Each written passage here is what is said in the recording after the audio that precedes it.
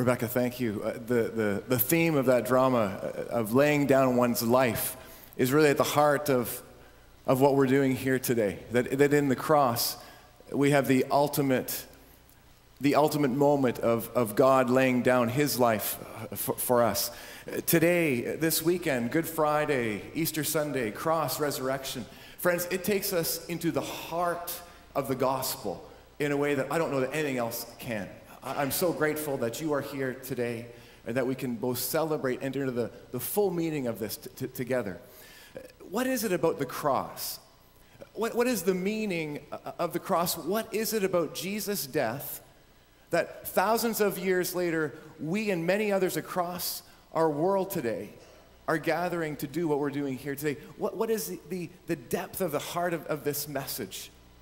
N.T. Wright, in his book, The Day the Revolution Began, reconsidering the meaning of Jesus' crucifixion, he says that sometimes there's this mystery around the cross that beyond all the theories that might be out there, it takes us into this transforming, overwhelming love of God. Here's a piece that he says in this book, The Day the Revolution Began. Why is this story so powerful? What kind of sense does it make to suppose that the death of one man nearly 2,000 years ago in an obscure Roman province could have that kind of power? What sort of revolution is it that was launched on that dark and horrible afternoon? Before we go any farther into this inquiry, let's make one thing clear. You do not have to be able to answer the question why before the cross can have this effect. Think about it. You don't have to understand music theory or acoustics to be moved by a wonderful violin solo. You don't have to understand cooking before you can enjoy a good meal. I'm very much aware of that personally. In the same way, you don't have to have a theory about why the cross is so powerful before you can be moved and changed, before you can know yourself loved and forgiven because of Jesus' death. Friends, sometimes when we look at that cross, it just overwhelms us and we don't know why, and that's okay. That's part of this story. Just curious, how many people here wear a cross from time to time? Many people do. And there's a connection with God simply by wearing that, where you feel loved and it's powerful and it's good.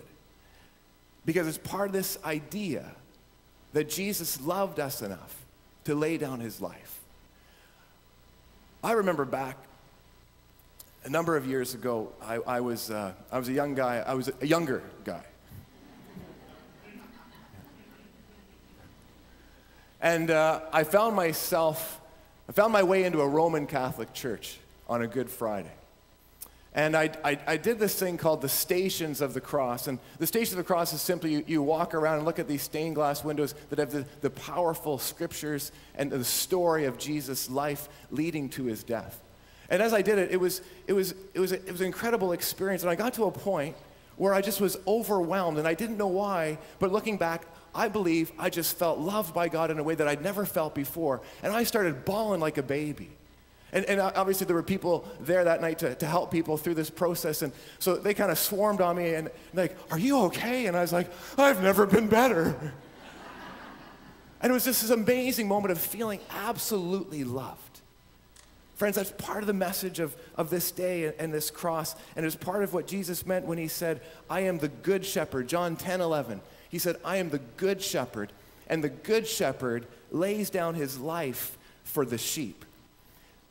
You see, sometimes people begin to ask questions about the cross, and they begin to think, why would God kill his son?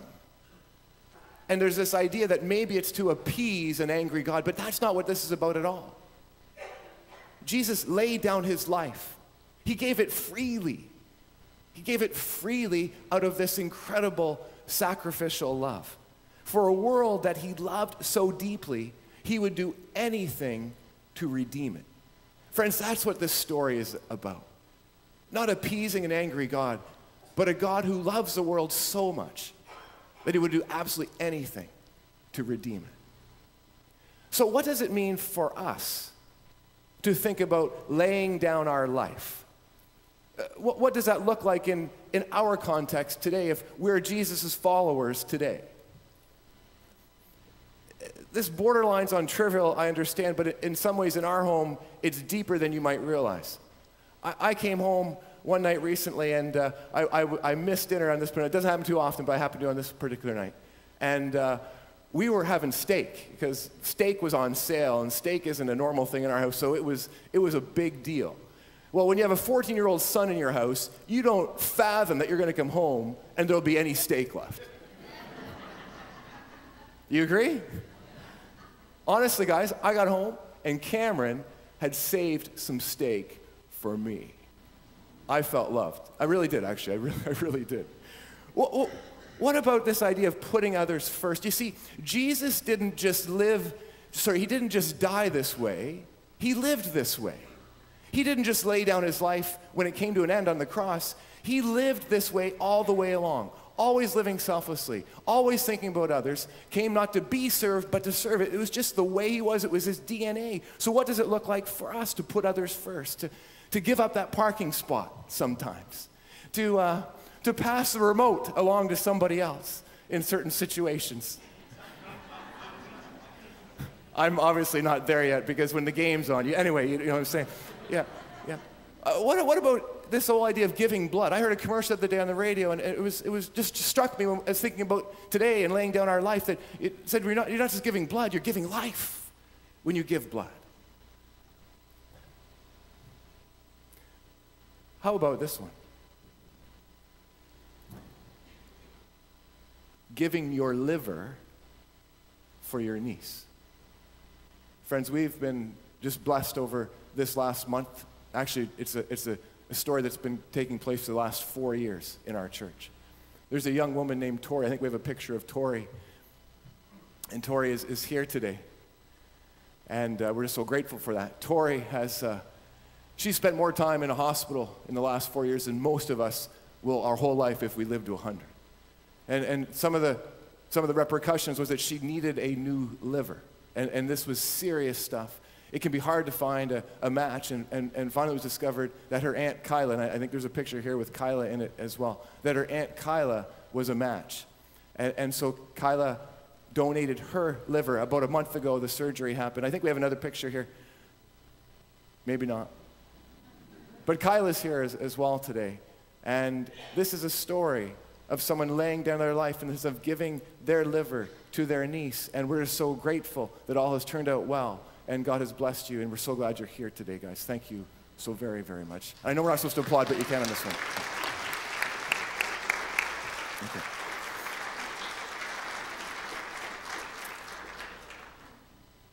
Jesus says, I am the good shepherd who lays down his life. And then he goes on to say, I know my sheep, and my sheep know me. You see, part of this laying down his life is to offer us a relationship that also transforms us over time. That he, as our shepherd, knows us so well. He knows the sheep, and the sheep know him, and there's this beautiful relationship. That he knows our name, Scripture says, and knows everything about us. Do you know how powerful it is when somebody knows your name? Here's a story. Jane Vardy walked into our church many years ago to a bazaar on a Saturday morning. And there's a piece of her story that it had been many years since she had walked into a local church. It took great courage for her to do that day. She met someone named Judy Reed. Judy Reed has been a prayer warrior in our church and has taught many people to pray over the years. Judy's just an amazing ambassador for Christ. And so Judy knows the importance of learning somebody's name. So Judy got to know Jane at the bazaar that day. And it was months later when God gave Jane the courage to walk through the doors on a Sunday morning. And on that day when she walked through the doors of this church, with all the courage that it took to come, because you know all about that if you've been in that process before, guess who was the first person she met when she walked through the doors? Judy Reed. And you know what Judy Reed said? Judy Reed said, this is after several months, Judy Reed said, Jane, it's so good to see you here this morning. the power of someone knowing us so well, knowing our name. God, our shepherd, Jesus, who has laid down his life, knows us and calls us by name. And that's part of the love that is a part of this cross and this relationship, friends, that we're all invited into. So, what's the impact of all of this? Because as much as it is about us individually, which is very significant, transforming, life-changing, overwhelming awe and gratitude, surely it's about a little bit more than that. N.T. Wright, when he talks about this idea that this is the day the revolution began, he said part of the power of the cross and Jesus laying down his life is that this was a day where evil was named that it would exist no more. That this was the beginning of a revolution to fight the darkness that is in our world, to heal this broken world in which we live. So the cross isn't just about when we die, we go to heaven. It's more about God bringing heaven, the hope of heaven, to earth through us and in our lifetime, even if we just get a glimpse of it here and now. That was Jesus' prayer.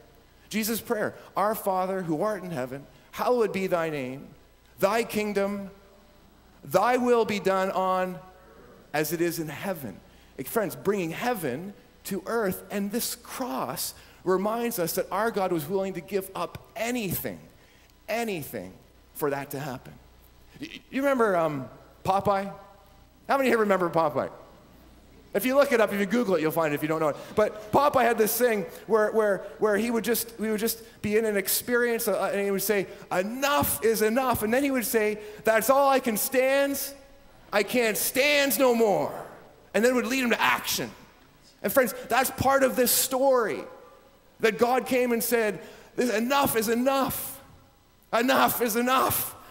I've been looking around the world and it's broken and it needs some healing and it needs some hope. I'm going to give everything I have to that, and I'm going to invite those who follow me to do the same by the power of my Holy Spirit. Let heaven come to earth a little bit more. Each and every day we put our feet on the ground.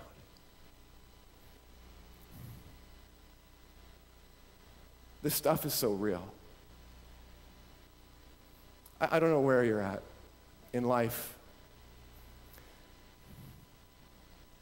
or even in faith. Some of us we're just getting started, and that's so cool in this Christian walk. Wherever you are, we're just so glad you're here.